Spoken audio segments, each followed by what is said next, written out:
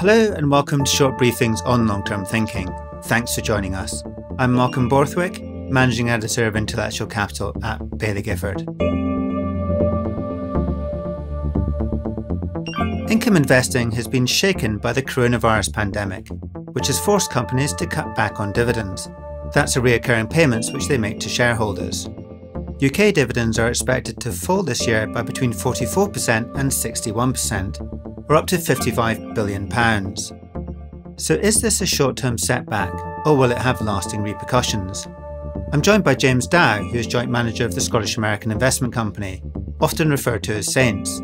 James is also Joint Manager of the Global Income Growth Fund and the Responsible Global Equity Income Fund.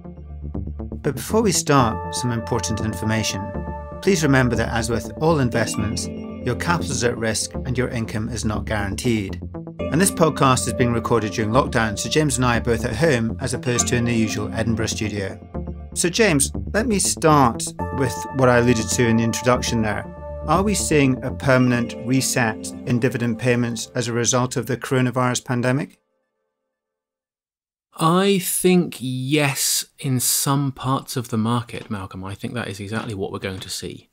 And what I'm hoping will come out on the back of this is a surge in what I would call good dividend investing. And those dividends I think will bounce back and be strong versus bad dividend investing, where I think you're going to see a permanent reset. So let me explain that a little bit more.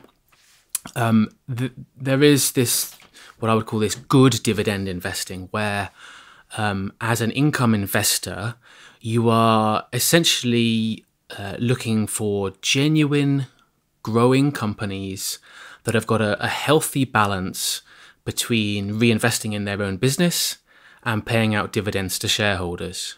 And where essentially you as an investor or a saver are taking the, if you like, the excess cash that they don't need in their own business themselves, and that's being used to support savers, folks in retirement, charities, the kind of folks who are our clients.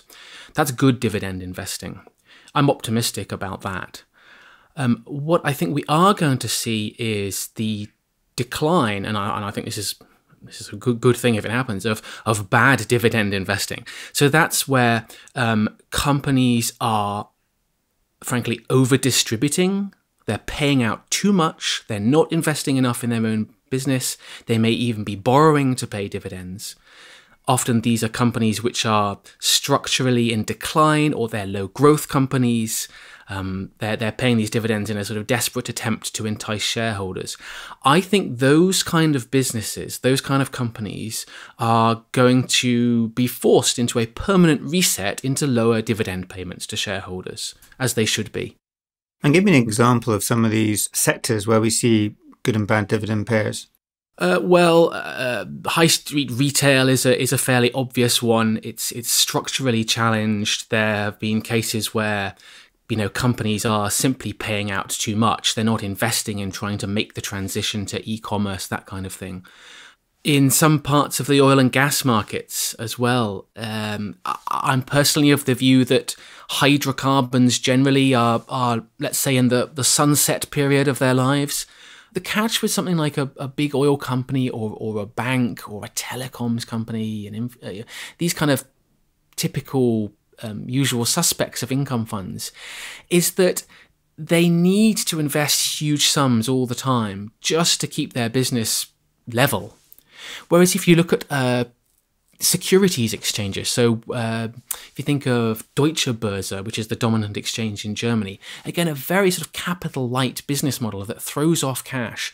That type of business is where you can have both growth, because they don't need a lot of capital, and you can have a really stable and resilient dividend because they naturally produce a lot of cash, the nature of the business.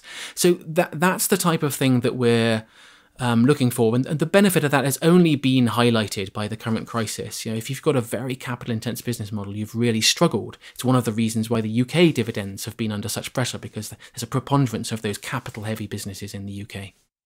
And what I find really interesting, James, is looking at the difference between UK dividend payers and global dividend payers. And helpfully, the Link Group Dividend Monitor provided us with some stats here. If we look at the UK dividends, they're expected to fall this year by between 44 and 61%, so that's up to £55 billion, whereas the global dividend payers are expected to fall by between 15 and 35%, which is much less, and that's up to $933 billion. These stats are correct as of May. What does that tell us, James?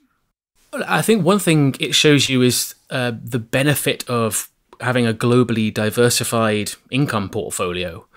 You much more able to weather this storm if you've got that diversification outside of the UK market. But I think another thing that's really showing up is that the UK market has a preponderance of these sort of structurally challenged industries and often, unfortunately, companies that have been over-distributing dividends. And that's really what you're seeing come through in these numbers, is these businesses are forced to face up to the reality that's been brought on by COVID. So I'm cautious of being too downbeat about the UK. My view is there are some great companies in the UK and sustainable dividends within the UK, but there are very large parts of the market which are not in that category.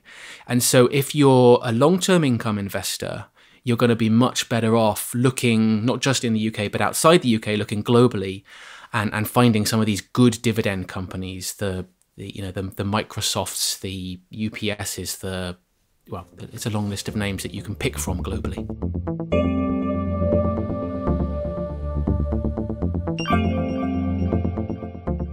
And if we're looking at the years to come, I mean, we've talked about maybe some of the energy, the oil and gas companies, which don't have the prospects for paying large dividends in the future.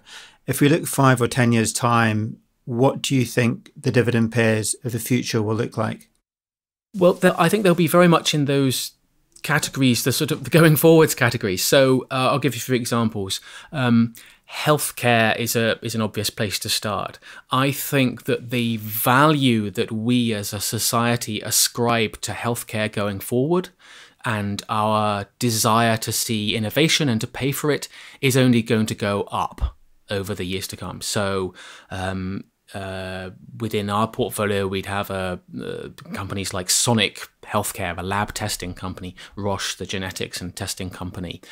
How about automation? That's an interesting area right now. As folks go back to work and we're thinking about how factory floors are laid out and how engineering processes can happen, it seems to me that there's going to be even more of a demand for automation on the factory floor to help with distancing and all those kind of thing. Another potential beneficiary of the way the world will be going forward. Anything digital. I mean, we've seen this, all of us, in our own lives the past 3 months. Anything digital that enables us to either work remotely or to collaborate without having to travel, all of those kind of things. Those types of businesses, whether it be chip makers, software makers, whatever it might be, should be great beneficiaries. So I know it's tempting to look at the current environment and think, oh, it's sort of doom and gloom and all these things are going backwards. But there are lots of different parts of the market, types of businesses, which are going to thrive in the years to come, that are going to be in more demand than ever. So on a long-term view, I'd be very optimistic about those. And we've talked about tech and digital companies, but if we take a 5 or 10 year view, are you looking at different regions or countries that might offer attractive dividend paying opportunities in the future? The most exciting one there on the 5 to 10 year view has to be China.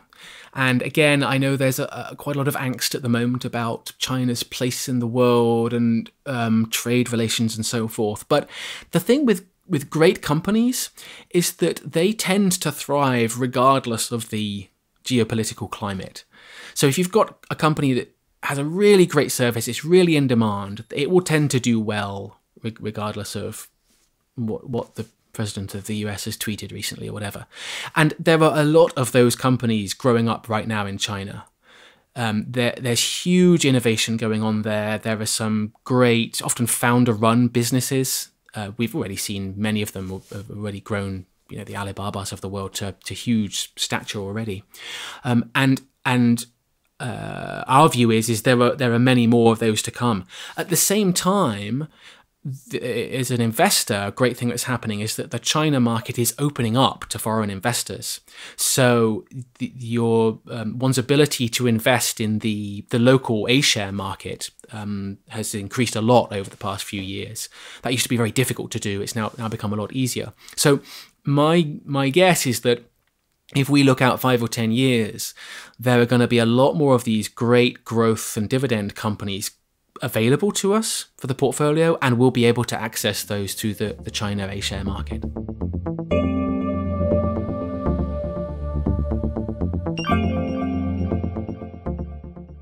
What's the difference in income payments between the investment trust and open-ended funds you manage? And are the current levels of dividends sustainable in this environment? Yes, very much so. I mean, it starts, and this is common to both the investment trust, the closed-ended and the open-ended funds. It starts with that underlying portfolio income resilience. So because they are effectively the same portfolios underlying them, the starting point they're both in is very strong. Where the difference comes about is because by the rules of these things, in an open-ended structure, you are legally required to pay out all of your income in any given period. So what that means is if our open-ended income is down by, let's say, for example, 5% this year, then the distribution will be down 5%. In the investment trust structure, you have this unusual advantage that you can kind of tuck away income over the years as a sort of savings pot. You don't always have to pay out all of the income you receive. And we've done that for years and years and years within Saints, as the sort of prudence of what's called the revenue reserve. And what that means is, although the portfolio income is again down by that, whatever it is, 5, 7, 8%, because of the revenue reserve within the investment trust structure, we can draw on those saved reserves, that saved income from previous years, and top up the income stream. So in fact, the board of Saints has already announced distribution, already done one through the COVID period, and actually increased the dividend by about 2.5% year on year, because we were able to draw down a little bit of that money that we've saved, we've tucked away in years gone by. So that's really the difference, is that the underlying performance is essentially the same, but if you're looking for the absolute sort of security of income backed up by a savings pot, if you like, that's what you get with the investment trust structure, and that's why the distribution will actually be going up a little bit. And we're both sitting at home, I don't know, maybe in an office, kitchen, living room, people working in loads of different environments. How has this affected the way you work, James? Well, I've got a lot more requests to fix Brio train sets while working than I've ever done in the office, because my 5-year-old, being a Brio engineer par excellence, likes to get me involved in that as often as possible. So that's something I haven't dealt with before. No, but in practice, it's gone really smoothly, I'm delighted to say.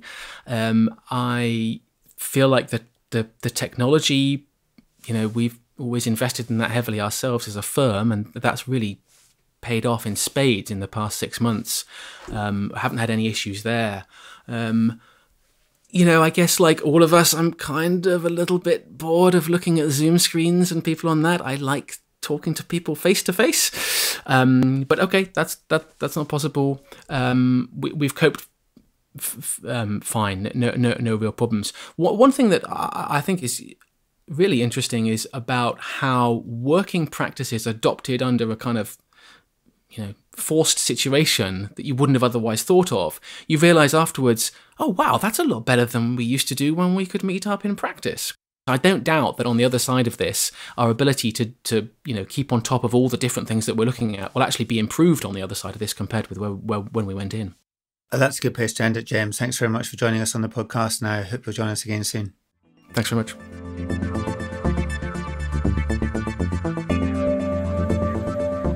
You can find our podcast, Short Briefings on Long-Term Thinking, at baileygifford.com/podcasts.